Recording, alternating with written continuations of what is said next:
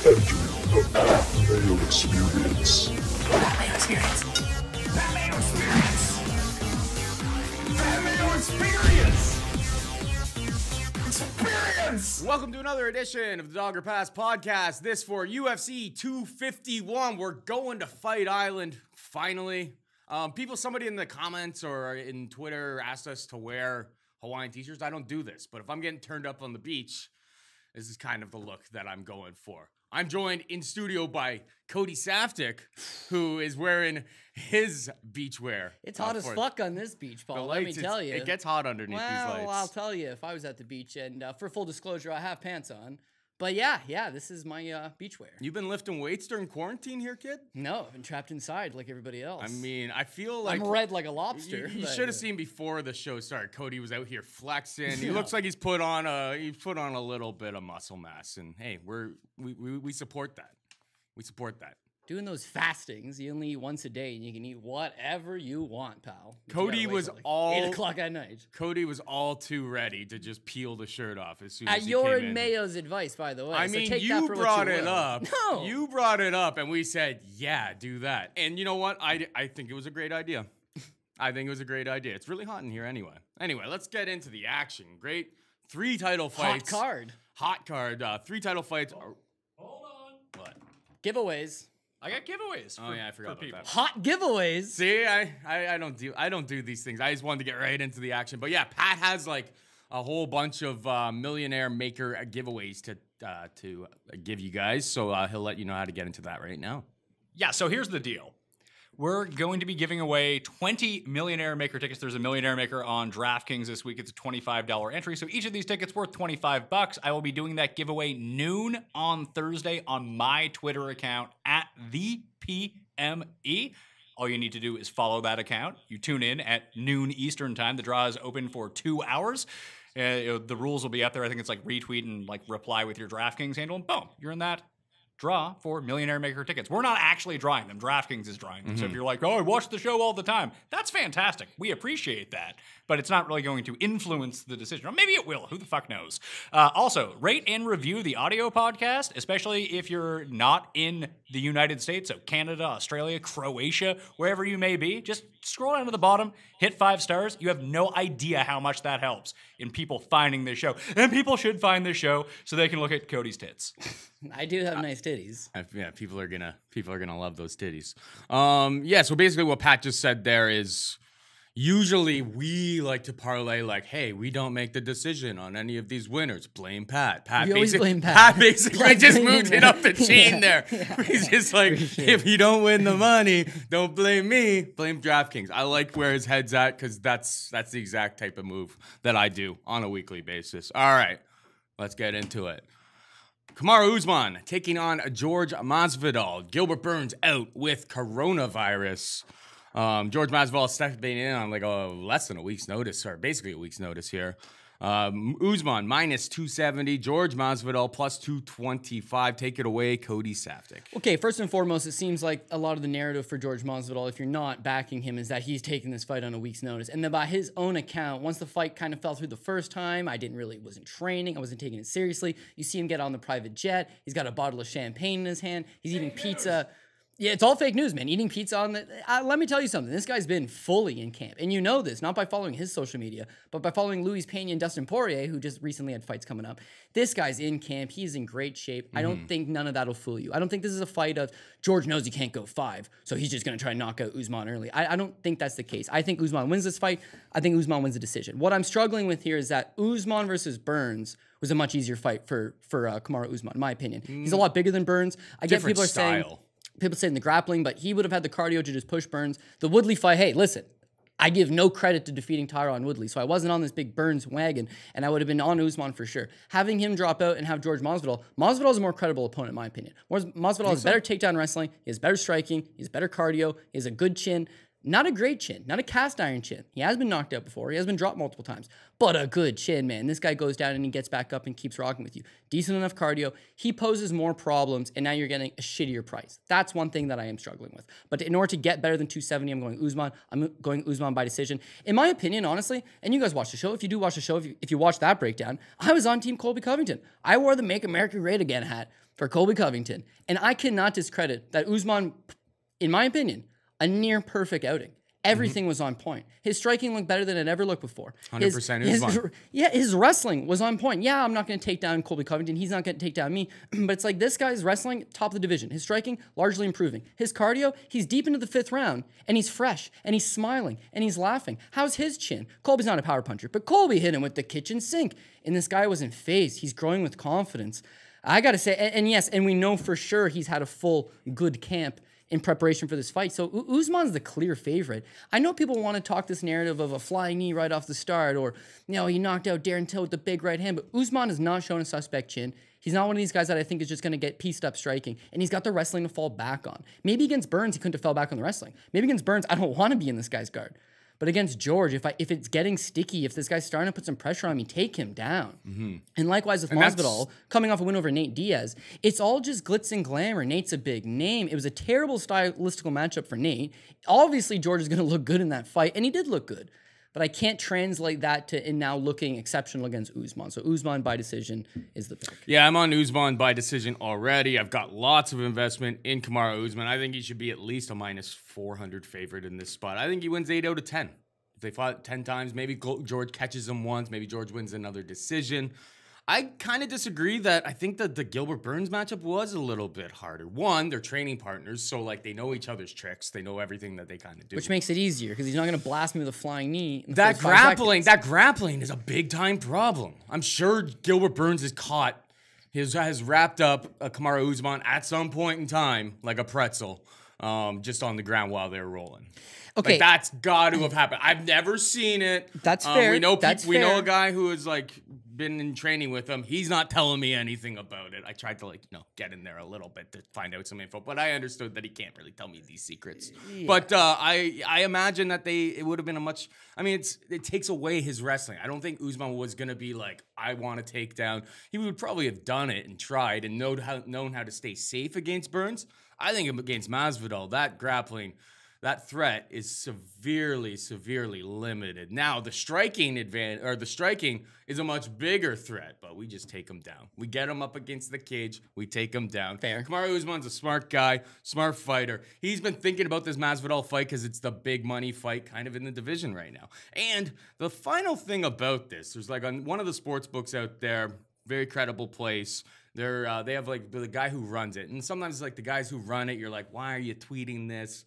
I'm wondering why. Like, are you trying to get more action on one side? I'm always, I've always got my one eyebrow raised, kind of like, what are you really up to? This guy seems pretty credible for the most part, and he said 91% of tickets. 91% of tickets are coming in on George Masvidal as the underdog, which is why this line isn't moving. I feel like the sharps are pounding Usman in parlays. And everybody with $20, $50 bets are throwing on George Street Jesus. The people loved Street Jesus. I just think that, I mean, coming off of beating recency bias, beating Nate Diaz, and yeah, the other guys, I don't know, like this is a big step up. He's going from single A to the majors, essentially. This is... Okay, to put things into perspective, I think I seen the stat the other day that he's got 43 fights. So there's never been a fighter with 43. He's the most experienced fighter to be getting his first UFC title shot into his career. He has 13 pro losses. But Dominic Cruz, and he knew what he's talking about. He's a UFC broadcaster. He's a former fighter. The guy's a smart guy. He comes out and says, George Masvidal's never even been dropped. This guy's a fighter. George Masvidal's been dropped plenty of times. Darren Till dropped him. That's just recently. Michael Chiesa dropped him. Habilov hopped him. Rodrigo Dam actually TKO'd him back in Sengoku back in the day. The Darren Cruikshank fight. It's like, yeah, he fights back, but I think it's crazy to believe he's just like, everyone's got this idea now that he's fighting in Kimbo's backyard, man. It's a quarantine card. He doesn't matter. It's a street fight. No, motherfucker, it's not a street fight. It's a 5-round MMA fight, whereas I'll fully agree. If Usman beats him without taking him down once, give that guy the BMF title. But fuck that. Don't take him down. Take him down. Fight the smart game plan. And you know what? Don't take the BMF title. Take the UFC welterweight title home. Because believe me, that one actually pays the bills. What happens if George loses? Does he lose? No. What happens to the BMF title? He retains unless Usman stands and bangs with him. That's how it is. Okay. That's how it is. Fair enough. I think that's about all I have to say about this fight. What about you? You good? You could talk about this fight for days, but it's course. summed up, and there's a lot of people already talking about it. We're both going Usman by decision. I think we've said exactly why. I'm heavy in. And above all else, we're not haters of Street Judas. This is going to be a fun fight. This is going to be a great way to cap off a great pay-per-view. Very interested. But Usman, I got to be on Team Usman. What you got, Pat? I had that question that I asked you the other day, Paul. Cody, I want to run this by you. So the prelims start at 2 a.m. local time. Oh, yes, good point. The main event starts at like 6 a.m. or the main card starts at like 6 a.m. Maybe like local time. sunrise. So, for, like, like, the is this... co-main. I know Masvidal has like been through a camp and all that stuff, but like he gets over there on like a week's notice. Like, And his coaches, Mike Brown's not going to be in his corner. No, I know. Brown's not because there. he's got the Rona. like, is this he's got gonna the fuck you Ronas. up? Like, just like that weird I of think time so. difference? I think so. Yeah, okay. So I mean, Kamaru's probably known for a while about this, that, you know, it's over in Abu Dhabi. it would affect them both the same. It would affect them both the same in that how do you get ready for, well, now I'm fighting at 6 in the morning. And the flip side to that, I with mean, the- you stay up you train, you change your schedule. this 12 is purely theory, but fuck, man, I've been a fan of Masvidal for a long time. Go back to all of his stuff with Genghis Khan. He's a night owl. He trains at 2 in the morning. He goes for his runs at 2 in the morning. Like, this guy doesn't sleep You all think that he stays often. up until 7 a.m. every day? No, he's been known to go to the clubs until 3 in the morning and then go hit the road afterwards and do his road work. Like, Fair. he's just one of those guys that sleeps all fucking day. That's why they always give him shit about showing up to practice and late. He sleeps during the day. Like, go back and watch any of this old stuff on. That's how he is. So, to honestly, fighting at 6 in the morning, I think that favors George Masvidal. so? But at least Usman's had the He's knowing, known it yeah, for a that while he's now. been there and he's adjusted. When I was in Abu Dhabi, it took 2 days to get adjusted. So it's not like any of these guys are going to be like, oh And you shit, I weren't flew weren't the day going of. into a fight with a certified killer either. No, but what you do is you stay up late the one night, and then Yeah. you just put yourself back on schedule. Some people are affected differently. I just don't think it's going to affect either. I don't think it's something worth playing in. I know what you're saying, Pat, and I can see a lot of these guys on the card, it affecting them. Some of these, early prelim guys, maybe it affects them. Maybe a Maxim Grishin, who's also coming on short notice, who's a Russian by way of Ohio coming down to Auburn, maybe it affects him. But as far as the main event goes, 2 consummate professionals, neither guy known for gassing, especially not Usman. Neither guy's not known for cardio issues. I would say something like that wouldn't affect these 2 individuals. We have Alexander Volkanovski taking on Max Holloway. Volkanovski minus 230, Holloway plus 190. I mean, we already saw this fight. We said it wasn't even all that long ago. And Volkanovski beat him on the feet. It was competitive, though. So was this is a competitive. non-competitive line, but I see what you're saying. He beat him on the feet. I don't know how much time Hooker spent with Volkanovski in the lead up. I know that Hooker likes running out of his own camp a lot of the times. He runs his own gym, yeah. Runs his own gym out in New Zealand. I'm hoping that they spend some time together because Hooker looked, even in defeat, Hooker looked as good as he's ever looked before. Holloway, it could be a little bit of mental warfare, but he said that hasn't spent any time like training with his actual team and his coaches and stuff like that leading up to this. I know Alexander the Great will be ready for war as always. I have Usman and Volkanovski. I think the Usman line is much better than I guess the Volkanovski line is closer to what it probably should be. I've had those 2 guys parlayed. That's my big play this week. I know I wouldn't even say it's Johnny Public because Public's on Masvidal this week. So yeah, Usman, Volkanovski. I mean, we just saw it. Volkanovski didn't even really have to use the wrestling, and he still managed to win the fight. That was like the big eye opener. It's just like, well, if he can beat him on the feet, what if he mixes in the grappling as well, and he's able to use that? Volkanovski for the win for me. What about you? Yeah, I got to go with Alexander Volkanovski as well. I think we laid it out. We nailed him as the underdog in the first matchup with Holloway. Plus 140. And this is nothing new that, he beat him last time, he'll beat him again. It's like the name of the game the first time around was get in Max Holloway's face and pressure him. Pressure. Even though he was at 155 pounds, Dustin Poirier laid out the blueprint. Nobody stands with Max Holloway. Nobody stands in front of Max Holloway. Dude, 155 is a different animal. And now that you can take his punches and deliver back some of that fire, stay in his face, close that pocket, don't let him get into his rhythm, you can pressure this guy back and you can beat him. Volkanovski needed to follow that exact same game plan, and he did. And it was a close fight, but he defeated him. Outside of DC versus Stipe, champion loses his title and gets an immediate rematch, don't get the title back very often. The numbers are very low on it. It's actually usually the younger fighter ends up doing better in the rematch. younger fighter, and this is pretty comparable. I mean, Max Holloway only 28 years old. The DC fight, at least DC is the older fighter than Stipe, but all the same. I'm just saying it's going to be a big task for Holloway to now come back immediately and get the title fight. A lot of champions lose their title, and they don't even want that immediate title fight. Because if I go out and I lose to this guy in the immediate rematch, when am I ever going to get another fight against him? You drop 2 in a row, Cody Garbrandt and TJ Dillashaw. Like, he's lucky TJ popped and lost the title, because what was the road back to fighting this man again? He just defeated you twice soundly. He'd be on the Joe Benavidez program. Right, so it's like, you know what? Max is a Hawaiian scrapper. He's the heart of a warrior. He wants this fight. But by his own accord, he's like, I didn't ask this fight. Volkanovski asked this fight. So that's a curious situation right there. Why would Volkanovski, man who just defeated him, be like, I want a rematch right after just lifting the title? Because in his mind, it's like, I could have done better than that, man. I could have beaten him better than that. And that's what he's going to be looking to do here, is beat him better than that. Max Holloway, again, greasy theory, narrative. It's not even really theory. I mean, it's laid out for you. This guy's 5'11". He's a big 145-pound fighter. He routinely starts to struggle on the scales at 145. Gets a little harder. Gets a little harder. He decides, I'm going to take a fight at 155 pounds. Because remember, he pulls out of a fight, bad weight cut, decides to jump up to lightweight to take on Khabib. Gets sick, cutting to 155 pounds to fight Khabib. Comes back down, beats Frankie, who's a 35er.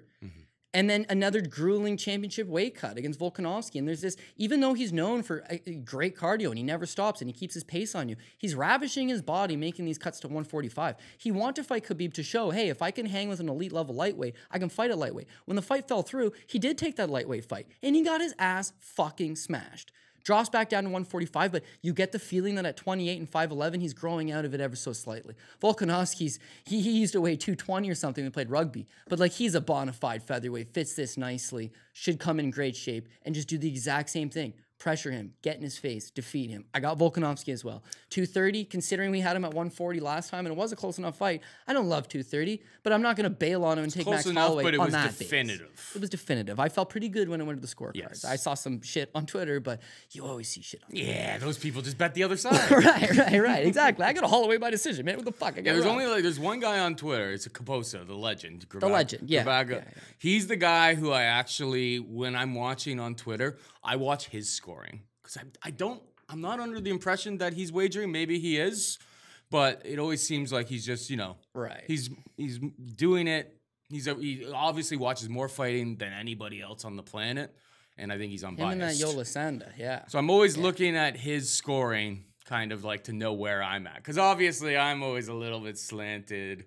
I try to usually go towards decision with worst case scenario in mind. But the thing that you need to do on Twitter, like when you're seeing like the Twitter, like, oh, I have it 10-9, oh, that's a 10-8 round. You have to remember that like those people are basically me, who are watching 30 seconds of the 5-minute round and being like, oh, I have money on that guy. It was definitely 10-8. Don't worry about that. I'm getting robbed. I lost a by decision prop last night, top rank. Fucking lost a split decision. Same thing. I'm like, cocksucker. Like, I know I had that decision. And then you sit there and you think about it, and then you go online and you're like, nah, I didn't have the decision. But a lot of people, they tweet out, whoa, bullshit robbery. And then, yeah, you sit on it and you're like, oh, wait. In hindsight, the right man did win. So, name of the game, man. Sometimes you get the split, sometimes you don't. And once we get to this bottom part of the card, man, there's going to be a lot of greasy decisions, FYI. Yeah. Dog City, baby. The last thing I will say about Volkanovski versus Holloway, and we talked about it obviously on the first fight between the two of them. Holloway's got like really, like for being 5'11", really long, he's got really, really short legs. Or sorry, short arms. Short reach on him. Which is just kind of interesting. I think Volkanovski actually has like a 1-inch reach advantage despite giving up like 4 or 5 inches in height. Which is kind of crazy. Holloway extends as good as anybody on those punches. Yes. Like he's going he's using every bit of like the 68 inches of reach or whatever he's got. I should have said 69 because it would have been much more nice. His striking entries. That's the thing. Don't be fooled by the height because the reach is very, very comparable. Right, and that's my thing, is that Holloway's striking entries are beautiful, but when you have a pressure fighter that's not giving you the time to set up entries, or at least he's the one closing the distance, he's the one closing in the pocket on you, right? Then it's more difficult. Maybe he's made those improvements, but if he even says, well, I haven't really been training with my regular camp, and he's the one that asked for this fight, yeah, maybe it's all smoke and mirrors. Maybe it is. But I would say he's not made the necessary improvements with these kind of surrounding situations to beat Alexander Volkanovski. Peter Yan takes on Jose Aldo for the vacated bantamweight championship of the world. Yan minus 225. Jose Aldo plus 185. What's your take here? Okay, so of the top 3 fights, if there's an underdog that I would feel has the best chance, I'm thinking it's Jose Aldo. But that being said, I can't bet Jose Aldo. Even at a great price tag, I'm not betting Jose Aldo. And I'm especially not betting Jose Aldo on just the pretense of like, he had a good round against Marlon Moraes. He lost that fight, by the way, right? And again, I know people felt he won that fight, but he did not win that fight. He lost that fight. He came on like a banshee in the 3rd round, and it was surprising because he doesn't got great cardio, and yet he looks revived in that 3rd. And how is this guy ever going to make 135? Impossible, and he does. And there's a lot of, wow, he looked a lot better than I think we gave him credit for. But against Marlon Moraes, Marlon just got tired. I don't know what it is. Maybe he didn't take Aldo seriously. Maybe he thought Aldo's shot and I'll be able to walk right through him. But beyond a round and a half, he just doesn't look good. He looks zapped. And he allows Aldo to get his confidence going and allows Aldo to work his way back in it. And you see that from Aldo the time. He's known for his leg kicks.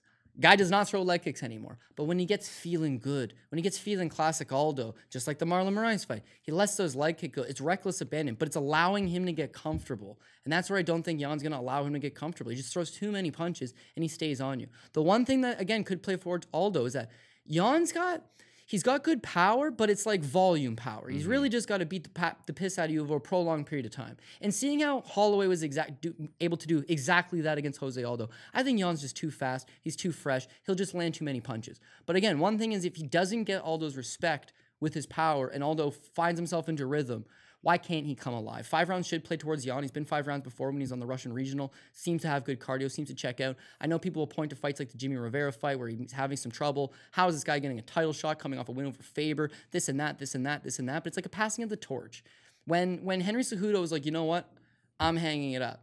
Yeah, Aljamain deserves the shot, but Yan was the one coming out of everybody's mouth. Like, give Peter Yan the fight. Give Peter Yan the fight. Who cares he just beat Faber? This guy's legit. We want to see Sterling versus Yan. Now you get Aldo. We didn't want this fight. We didn't want Cejudo versus Aldo. No. We don't want Aldo versus... And now I'm going to bet Aldo? Like, no. I'm going to bet Peter Yan. But that one's got me a little...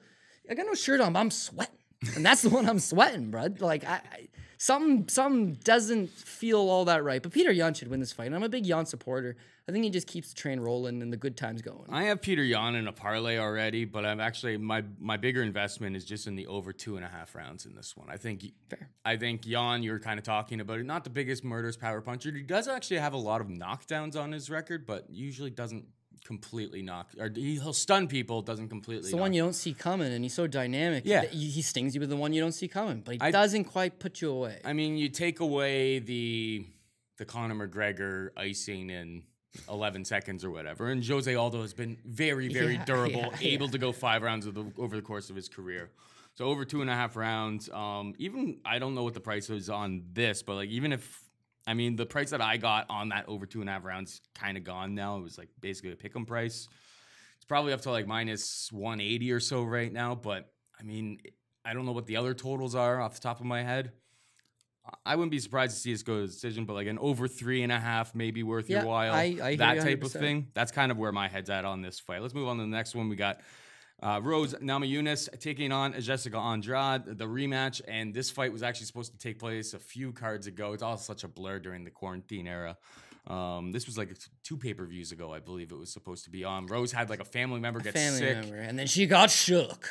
Yeah. I mean, we were talking about it on that episode. We're like, kind of surprised. It was the first, I think it was the one that was supposed to take place at Tachi, right? Yeah. We're like, this is someone who gets shook all the time. It was the UFC 249. It's supposed to take place at Tachi, and we're just like, this, for somebody who, you know, it's not easy for anybody, but like, she seemed like the wrong person to be on that first card. And then obviously, you know, the family issues or the person in her family got sick with COVID-19, and, you know, thoughts and prayers to her for that. But we saw this fight before. Rose looked amazing. Round 1, oh my God, Rose is back. Rose is back. Round number 2, oh my God, Rose is back. Oh my God, she's dead. Dead. Plus 175. Can we see the same thing again? Can Jessica Andrade pick up, like Jessica Andrade, big time strength advantage, as we were saying last time. They're dangling this carrot in front of my face, Cody, and I want to eat it. I'm probably going to end up on Jessica Andrade plus 175, maybe even Jessica Andrade inside the distance if the price is right. But I wanted to talk to you before I do anything crazy. It's dog or pass, because even if you were picking Rose Namajunas, you're not taking her on minus 210. Like, really? And it's not even just it wasn't a master first round. It wasn't a master performance first round. It was near close. But you can see the leg kicks are starting to add up by the end of it. She kicks the shit out of it the first 4 minutes. But then you see, Andrade is still there. Andrade is closing that pocket. And that was the whole narrative going in. Like, Andrade's not going to stand with her. She has no reach. It's like 62 inches. She got little T-Rex arms on her. How is she going to outstrike not only a credible kickboxer in Rose Namajunas, not only a credible kickboxer who knocked out the most credible of kickboxers in Joanny and Jacek, but just like she fights long. Like, how are you gonna outstrike her? And then in the beginning, it appears she's attempting to outstrike her. Gets bopped up, needs to go to the slams, and yeah, that's slam. So if we're now betting on Jessica Andrade, we're not betting on the slam takedown again. There's no chance she's going to KO her with another slam takedown. There's no way Rose holds on to the Kimura too long this time. But what we are banking on is Andrade can get those takedowns. The reason why Rose kept going to that Kimura grip is because she knew she was getting taken down. So that was her defense to it. In all camp, she was probably practicing, when she gets it on your hips, go to the Kimura. Now this camp, you ain't practicing that anymore. No. So maybe she's going to work on something else. But again, if Andrade gets in on your hips, it's too late. Like, she's just too strong. She used to slam around 135 pounders like Raquel Pennington, like a sack of potatoes. Would gas out, but now she doesn't gas out. She keeps going. My problem is that after she beats Rose, it's like, man, she's on top of the world, and she gets the Weili Zhang fight and just recklessly runs right into the punch and just gets knocked out. Reckless, Paul, reckless. Now in this fight, that's what I don't know. I need her to run in reckless again. I need her to fuck the punch. Maybe it lands. It's an MMA fight. Yeah. But I need you to do the exact same thing you did against Weili and hopefully not get hit. But you need to close that pocket because we know what's going to happen. Yeah, we can't fight at distance. Yeah, and I just don't know if she doesn't have great ring IQ. I don't know that she's not going to go into this fight and be like, well, I've been working on my hands. It's like, no, you need to. And then that comes back to the fact that this is only a 3-round fight. Luckily, so she doesn't get started late, and then it's just takedowns versus getting your ass kicked standing. It's going to be a close decision. If it is a close decision, you still want dog 175. Exactly. But it could be a pass, is all I'm saying. This could be a just move away. And the thing about it is that you're willing to take on a little bit of risk when you're getting a plus 175, right? If $7,200 on DraftKings. If these lines were flipped and we have these questions about Jessica Andrade, it's a totally different story altogether, right? But plus 175, I've already seen her absolutely deaded. Like, she was deaded with that slam. I don't think it's going to happen the exact same way, but I think there's a big strength advantage, and Rose has to fight the perfect fight. And Rose is very capable of fighting the perfect fight. But at this price, I'll be your Huckleberry. Let's move. Quick update from that over under 2.5 rounds. Over is minus 175 now. Oh, yeah. I mean, I still think you can parlay that up, I think. But yeah, I was in at like minus 115.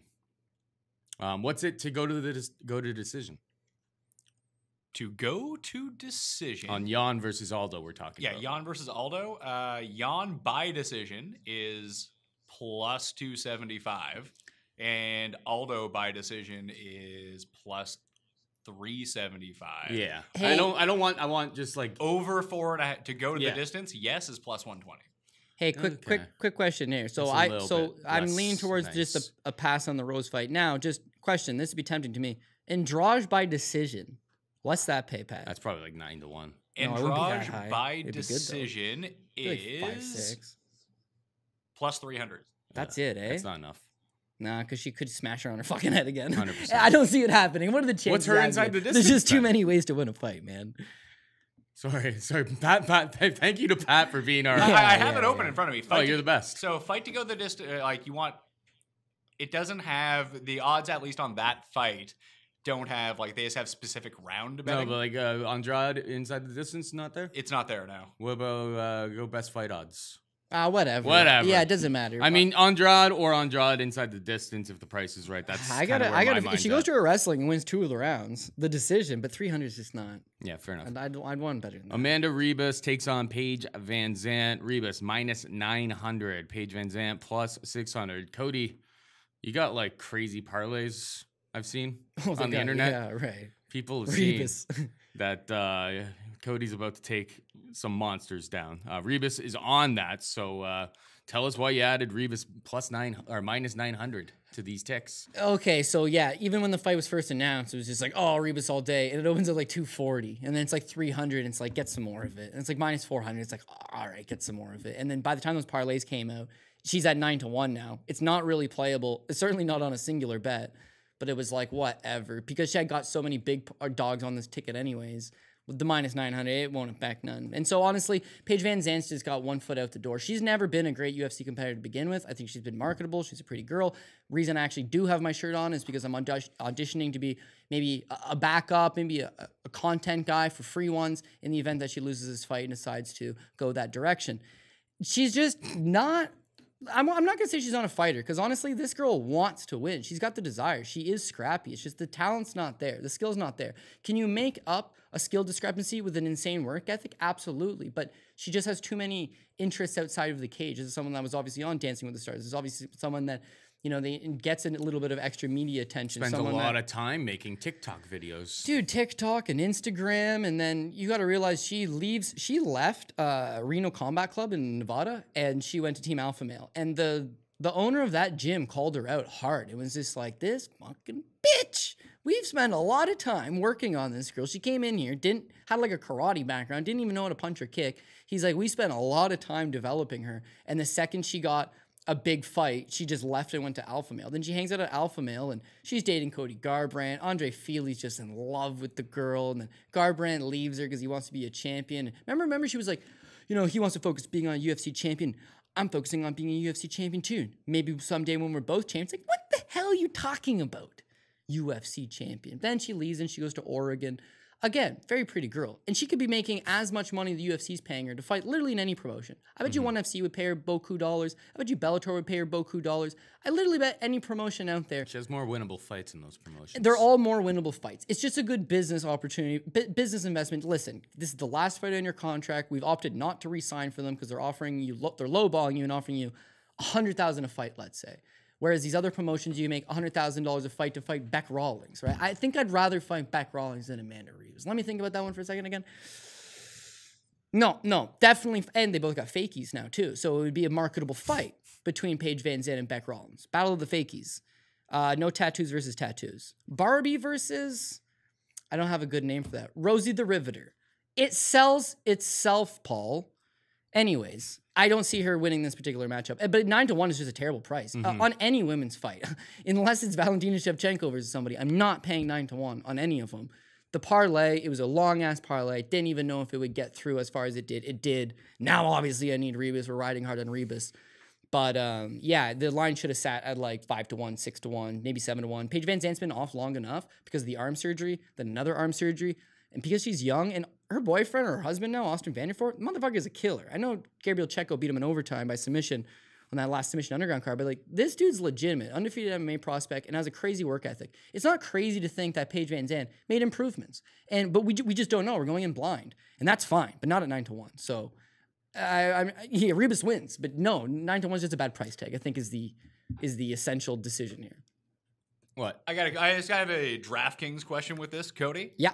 Is she going to score enough? Because it's just like it's 50-50 to go to decision by the odds. Like, Yeah, what is Ribas by decision? Ribas by decision is -120. The fight to go to the distance is -120, -120. Ribas by decision is +110. Yeah, I like her by decision because I've seen people like her inside the distance. One, it's a 125-pound women's fight, just not too many finishes usually as there is. And two, I thought back to Paige VanZant versus Rosa Namajunas, and she fought through some bad situations. She fought through some horrible situations in a 5-round fight. Her arm seemed like you can't do an armbar to her. Like, her arm was like just bending in all sorts of directions. Maybe that changes after surgery and so forth, but yeah, it'd be Ribas by decision. I think with the other championship fights up top, I think Ribas will probably fly under the radar in terms of ownership. But I mean, Usman, Volkanovski, Jan, all of those guys have very, very clear paths to 100 points. Yeah. When I was just on the site, I'm just looking at like the odds. The odds like flipped in real time. Usman's down to -250 now. Yeah, good. I mean, yeah, there's more George. There's just so many George tickets coming in. People love Street Jesus. Well, people also want a dog, and this is a dog that's going to fight for your dollar, yeah, right? Do He's not price just gonna shop roll over at all times. Do price shopping because there's certain sites that have Usman as low as -220, and there's other sites that have him as high as -300 right now out there. Like it's maybe -300 may be gone, but like -280 and upwards. So yeah, do price shop. If you have multiple accounts, that's always the best way. But I recommend playing on DraftKings Sportsbook. playing on DraftKings Sportsbook is the #1 way to go about it. Yeah. if Okay. you're not So Canadian. then just to cap off this, then yes, 9-1 straight up. What the fuck? But +110 by decision. Just like Paul said, not only does she make it deep into the 5th, and she's bloody and she's gashed up against Rose Namajunas, but the fight with Jessica Rose Clark, she moves up to 125. This is another reason she's going to lose this fight. She's not a flyweight. She's a strawweight. She fights at 125 because she doesn't want to cut the weight anymore. Yeah. And because of the fakies are weighing her down. But she's just not big enough for the weight class. But what I'm getting at here is she fights Jessica Rose Clark. She broke her arm in the 2nd round. Yeah. And she did not look to quit. She looked to fight on with one arm. So again, this goes back to, is this girl a fighter at heart? 100%. But this is the UFC. This is the epitome of fighting. This is, you have to be on your game. And because of that, yeah, I'm just not getting behind old Paige VanZant. 12 gauge. We got Volkan Oezdemir taking on Yuri Prochazka. Any hot takes here? -155, +135. Let's get a dog, baby. Yuri finally into the UFC. This guy has been the most entertaining light heavyweight not in the UFC. I mean, he's just entertainment personified. He's a thrashing machine. If you've watched him in any of his time in Ryzen, most have been competing on the Japanese regional scene. 11-fight winning streak.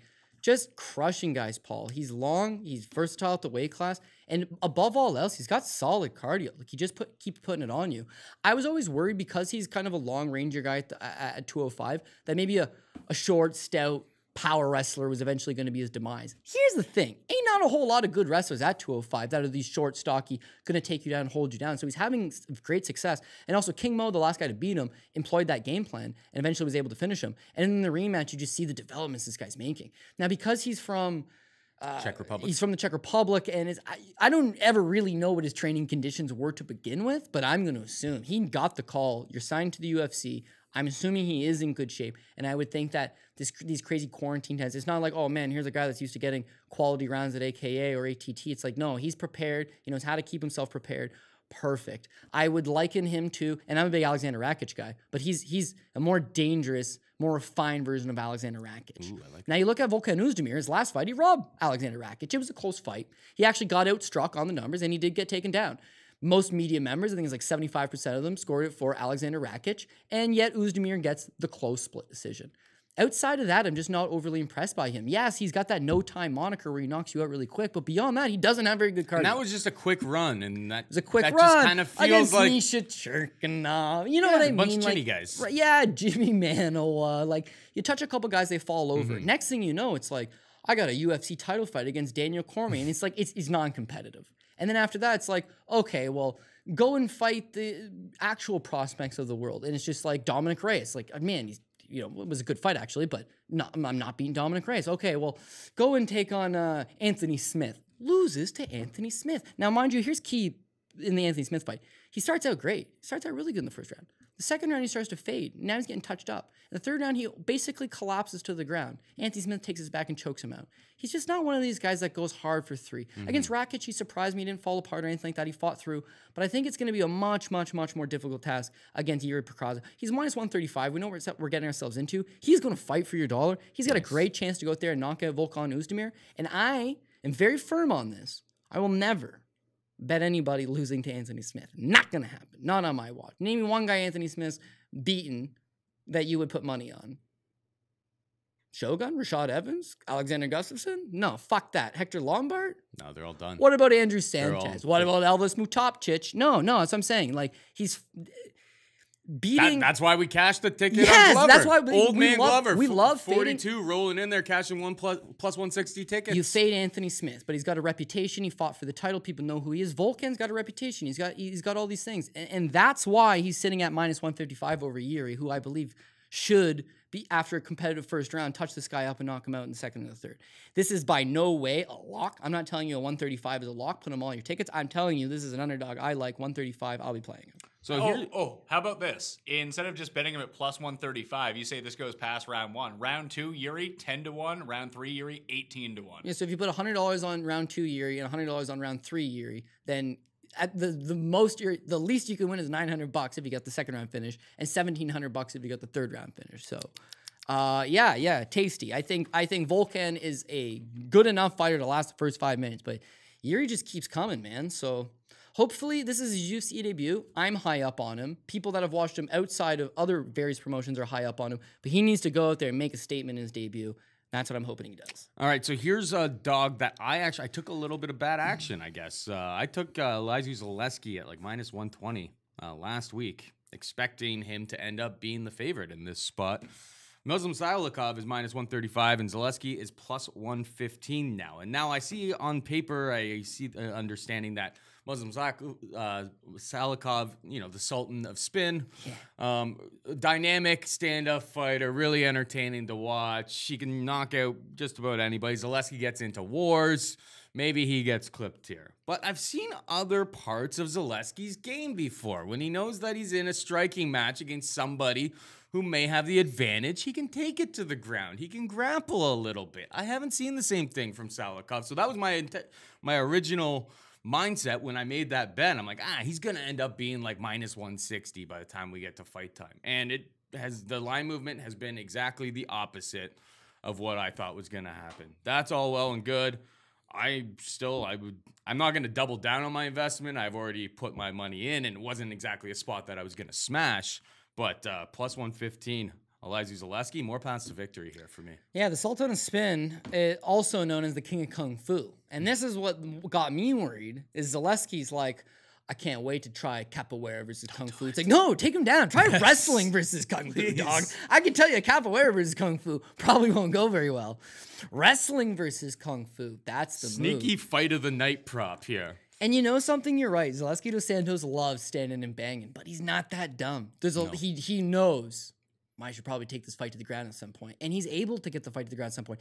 I didn't think it was a close fight. I thought he did beat Konchenko, but goddamn, that's way too close of a fight against a limited guy like that.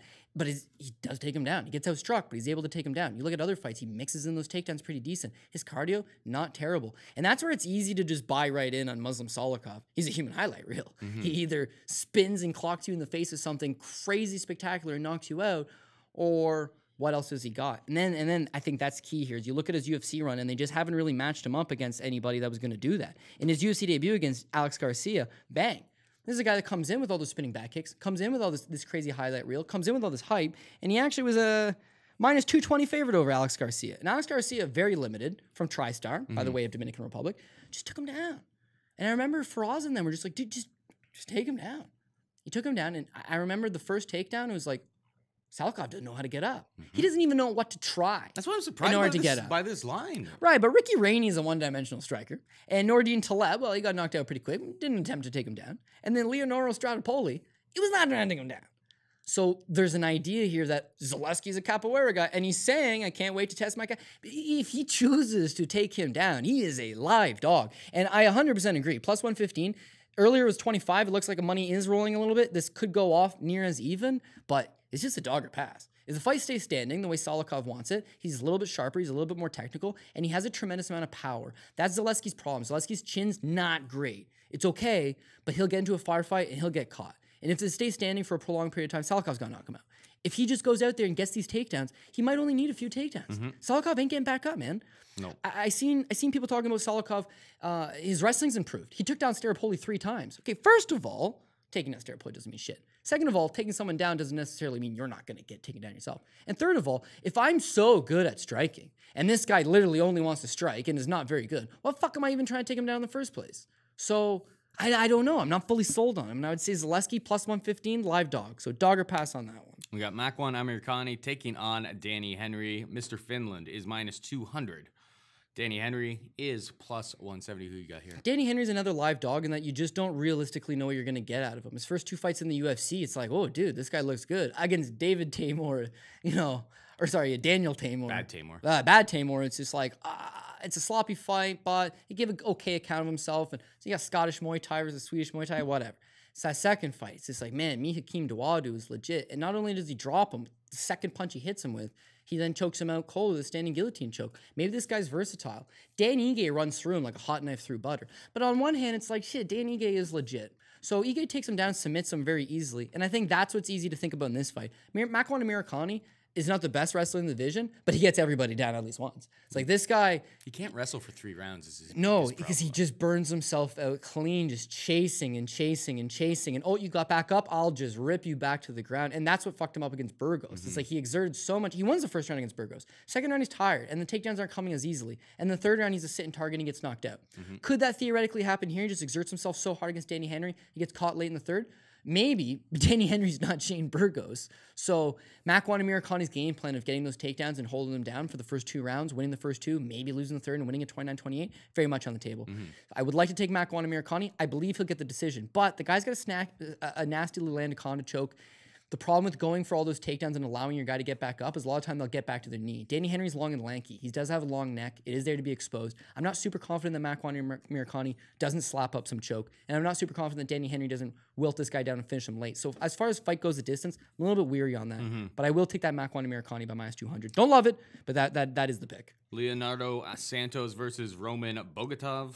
Santos -175, Bogatov +155. You got anything here? Okay, so this is going to be my probably look like an idiot by next week or by Saturday at fucking Is 8 somebody o'clock. about to get Safticked? Someone's about to get Saftic. no. It's Roman Bogatov, baby. Okay.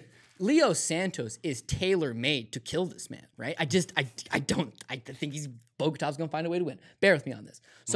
So Leo Santos, right? The guy you do not want to go to the ground with him. He's a 7-time BJJ world champion. I mean, he's known for flying armbar win over George St. Pierre in a grappling match, going to the ADCC. He's on another level. You don't really want to grapple with this guy. Bogatov seems like one of those pretty much one-dimensional power wrestlers that just likes to grind you and stay on top of you. That's a recipe for disaster right off the bat. As far as stand-up goes, Bogatov is very hittable. He doesn't have a particularly long reach, and he overextends on everything.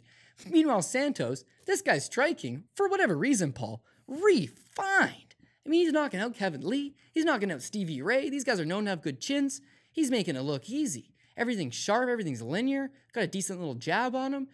There's a lot to like. So it's like, why are we looking to fade this man? It's like, bam, 40 years old. And you know me, Paul. Sometime the train's going to fall off. And I think that this is going to be the time for Leo Santos.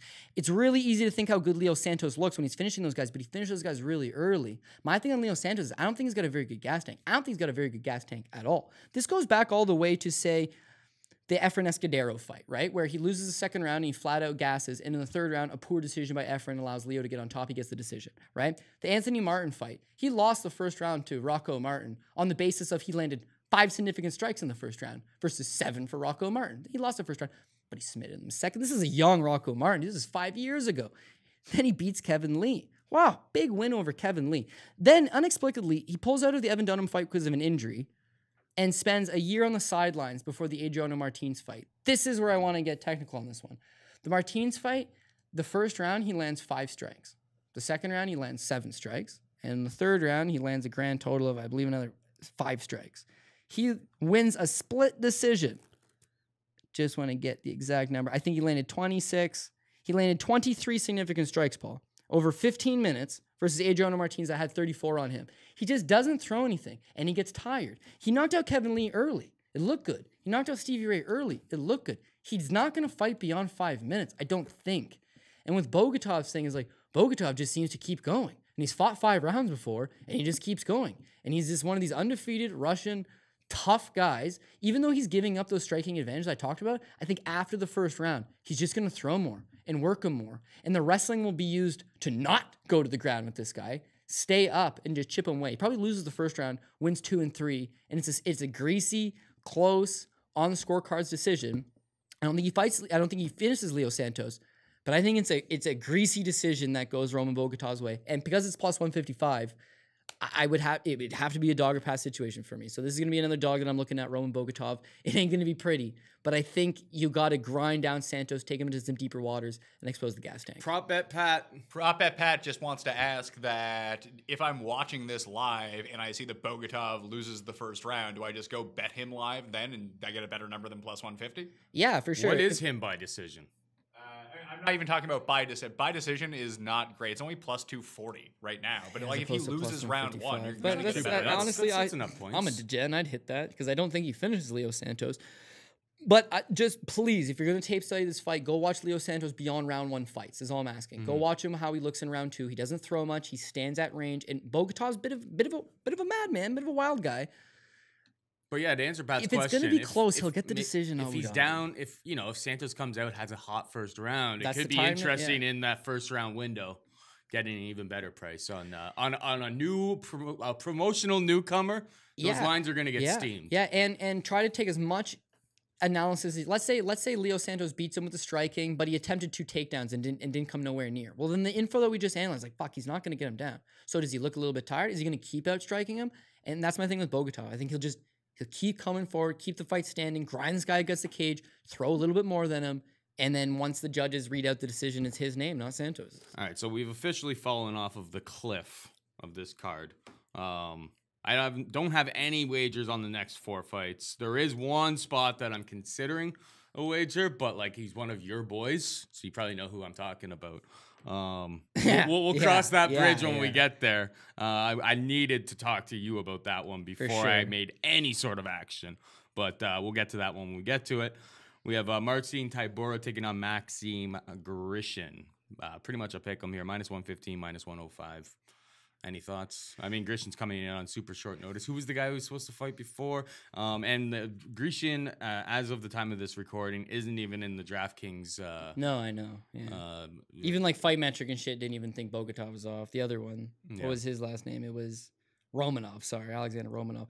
You've seen that guy? Holy fuck, he's the Hulk. Oh yeah. Yeah, this is just, it's strange. If you're Tybura, right? They're like, yo, you're gonna fight a guy that's 265. He's basically Romanian Brock Lesnar, and he's just gonna try to throw you to the ground and smash your fucking head in. That's as far as it goes. Sounds like a bad time. Far as it goes for Romanov, and then it's like, okay, Romanov's out. You're gonna take on Max Grishin. Hasn't fought at heavyweight in 6 years. Okay.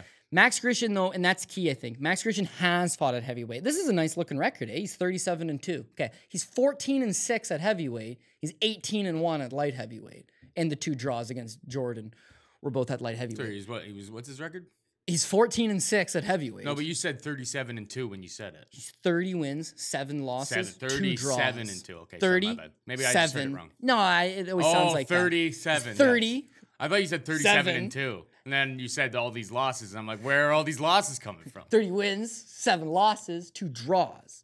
And yeah, 14-6 as a heavyweight, 18-1-2 as a light heavyweight. So it's like, okay, obviously Clearly has a better division. Yeah, very clearly. And as fighting as a heavyweight, from back in the day, like when he's fighting for M1 and stuff, he's out of place. He's fighting some good guys, don't get me wrong, but he's just not big enough. Drops down to light heavyweight, and all of a sudden he's the guy that's 6'2". All of a sudden he's that long rangey guy, and he's a kickboxer, and he finds stuffing takedowns a little bit easier at 205. He goes on a decent little run. Eventually signs to PFL. He's known in that PFL run for the 2 fights with Jordan Johnson, right? Who people will obviously remember from his little Big Swing and Johnson's little run in the UFC. So you'll remember this. Jordan Johnson's last fight in the UFC against Adam Yandiev was at 185 pounds. So Jordan Johnson's not, you can consider him a 205 because he's fought the majority of his career at 205. But he's 6'1". He's more built like a middleweight. And Maxim Grishin is getting taken down by this guy. And now he's going to fight Marcin Tybura, who, by the way, we just seen in his last couple of fights, the Spivak fight, the Stefan Struve fight. Like, he can wrestle. He don't mind wrestling. Well, what about his striking? He can strike too. What he can't do is get smashed in the face by colossal heavyweights. And luckily, Grishin ain't one of them. You know what? The smart play here is a pass. It really is. But I'm on the Tybura narrative that I just don't think Grishin has success at heavyweight. I don't think he's big enough, and he'll probably clock in at about 220. The last thing, this is a little bit greasy, but just Tybura will be like 245, 250. he should be 246. I'm hoping that, because this is my greasy theory on this one. He looked awful against Augusto Sakai, right? And he weighed 257. Yeah. Against Spivak, he weighed 246.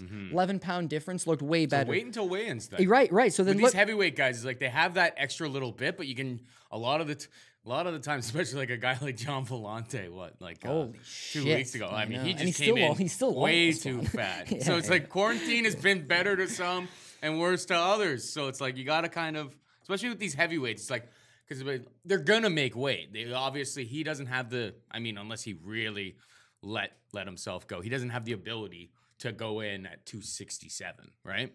Unless he just like ate, whatever. He ate potato chips every single day. But dig this. Maxim Grishin makes it to, so he loses to Jordan Johnson because it's a draw. Jordan Johnson advances. Jordan Johnson loses to Emiliano Sordi for the $1 million. Sordi, by the way, is another fucking middleweight. And bam, that's the $1 million winner. Grishin's signed for PFL to fight in the next $1 million tournament. Oh, geez. COVID hits. He gives up a ticket in $1 million tournament for next year to sign for the UFC on a week's notice, up a weight class. Is Ali his manager? I mean, I would assume so. But he spent a lot of time in Ohio. He's not Russian. He spent a lot of time in Ohio. I remember him fighting for that NAAFS. He used to train at Stipe's gym, strong style. Anyways, like, yeah, I know who he is. He's probably the superior kickboxer in the sense that he's a little faster and he's a little straighter. But if he doesn't knock Tybura out, Tybura is a fucking adequate striker himself, and he'll make him pay in return. I just can't get behind Grishin. Again, you should probably take the pass on this, but I'd say wait until weigh-ins. Tybura at 246 wins. Against Stefan Struve, he was 246, he won. Against Arlovsky, he was 244, he won. Anytime he's weighed above 246, he's lost. Keep that in mind. Check what he looks like at weigh-ins. All right, so the next one we got Rowley and Paiva taking on Zalgis Zhumagulov. All right, Pat, you are the expert in nicknames. So over the course of the next 3 minutes, I want you to come up for with a nickname for Double Z here. I just had one pop to my mind, and it is not appropriate for public consumption. All right, let's. You should just say it, and then we'll just bleep it, and then we'll just say that it was. Nope. Okay. We got -1. Paiva is -175. Double Z is +155. Any thoughts here? The Zedman's a live dog because again, I see this fight going 3 rounds. I see it being ultra competitive. I think I totally see where the love for Rolly and Paiva is coming in. Guy looks good. Guy looks sneaky good, and you usually get good odds on him. But again, he is 1-2 in the UFC with the 1 win being over Mark De La Rosa. So how can you robbed against Kai Kara France? Yeah, he got robbed, but it was a close fight. I rewatched it 3 times, and I thought he got robbed, but it was a close fight. He's getting hit, and that's kind of the problem with him, right? Kai Kara France is short, stays in the pocket, and even though Paiva just keeps coming forward, and he's longer, and he's rangier, and he uses that pretty good, and he doesn't mind, that's his problem. He doesn't mind a firefight. He doesn't mind stepping in there and throwing down with you. Kai Kara France is able to beat him with a punch, being the shorter man. In the fight against Bontarin, he's beating Bontarin standing. Bontarin realizes one of his eyes is swelling shut. He blows his nose out twice. It's pretty much done. He's like, fuck it, just bum rushes him. And he's really short, but once he closes the pocket, goddamn, he starts to have some success against him. And then it's a cut stoppage, whatever. It was a nasty cut stoppage, but whatever. And then he beats De La Rosa. So even though it's like, oh, well, he's got 3 inches. He's 3 inches taller than the ZZ man, and he's got a 4-inch reach advantage or something. It's like, okay, maybe he keeps him on the outside. Well, he's not a guy that fights with his length and his reach. He's just never been known to really use those extra inches in the jab. He doesn't really jab a whole lot, right? Okay, well, so who is Zhumagulov? Zhumagulov is pretty bona fide, man. I mean, he's the Fight Night Global Flyweight Champion. And beyond that, man, his last 3 victims read Tyson Nam, Tagir Ulamabekov, who is Khabib's dad's prodigy. He's 12-1. His only losses is to the ZZ man. And then he beat Ali Bogatinov in Russia by decision. Legit UFC caliber wins. He just beat Tyson Nam, who's in the UFC and looks good, right? Tagir, who is going to take over the UFC one day, and Ali Bogatinov, who was fighting for the UFC title when he was in the UFC. And by the way, they were probably all on steroids because the fights took place in Kazakhstan and Russia. That's a pretty impressive. On steroids, it's all fair. Of course. It's a very, very impressive resume of guys to have defeated before making a UFC debut. Of course, right? yeah. I mean, hey, Ali most Bags guys, is like, man, title challenger. Most guys don't win high-level fights and come to the UFC. It's like that's where we're like, oh, how's he going to transition? So at least he's fighting those guys. Now, perhaps more impressive than that, Paul. This guy has never looked the slightest bit fatigued or tired in any of those fights. And all of those fights were 5-round fights. He literally go watch the last 30 seconds of him versus Bogatinov. He probably throws 100 fucking punches. He does not slow down. Plus, he's from Kazakhstan, and he was signed to be on the Kazakh card. The timing of the event is going to be much more in line with what he's used to. Whereas Paiva's from Brazil, he's flying over. It's like 6. It'll be 6 to 8 hours, depending on what part of Brazil he's from. Yeah. And Abu Dhabi is a very, very, very popular travel destination for Kazakhs. Mm-hmm. When I was down there, the resort was half people from Kazakhstan. And these guys are all built like brick shit houses and take their shit extremely serious. It's like, yo, this guy's never wrestled in a day in his life. It's like, why are both of his ears cauliflowered so bad? It's like they just grow up in combat. It's like, man, it's crazy. I think he'll be ready. I think he's got great cardio. Now, here's his issue. He just swings very, very wild. There's so many openings to hit him. Being the shorter man, He covers up a little bit, right?